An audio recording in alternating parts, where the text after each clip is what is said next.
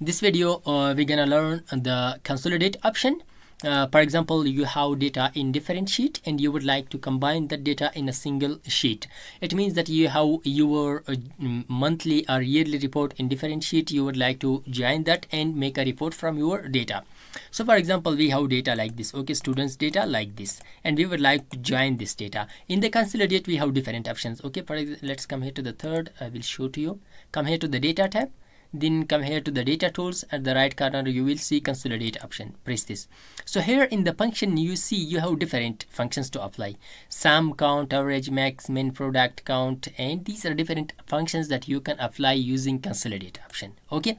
So in this video we will learn the sum. We will apply sum on that, okay. It means that we will join the data of these students.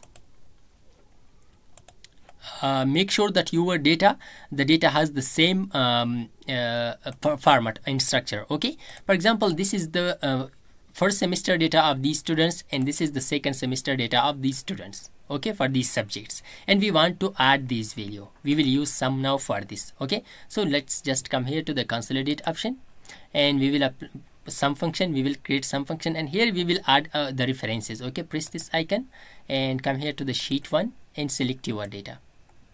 After selecting it, press back this icon and press add button. So that has added. Now let's add the second one also. Come here to the sheet 2 and here we will select this data. That has selected, press add. That has added also. Now use labels in top row. Yes, top row, it has the top row, and left column, it has the left column also. If you would like to create a link with the source data, it means whenever you apply update on that, it will update this data also. So we will press that also. So let's press OK now. See, we have our data, okay. These are 3 subjects and this is the our names. Let's make it greater like this. Should leave it like this, okay.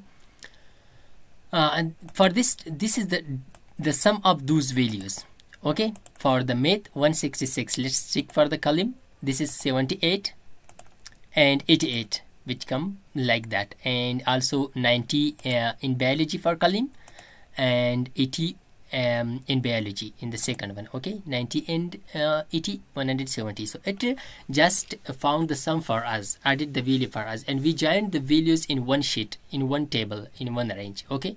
So it is all about the consolidate option that you can use. Now whenever you apply changes there, so you will see update. For example, I would like to update this one. This is for example 98. Press enter. Let's come here. See, it has changed to 178. So I hope this video was helpful for you. If you like this video, don't forget to subscribe our YouTube channel. Thanks for watching.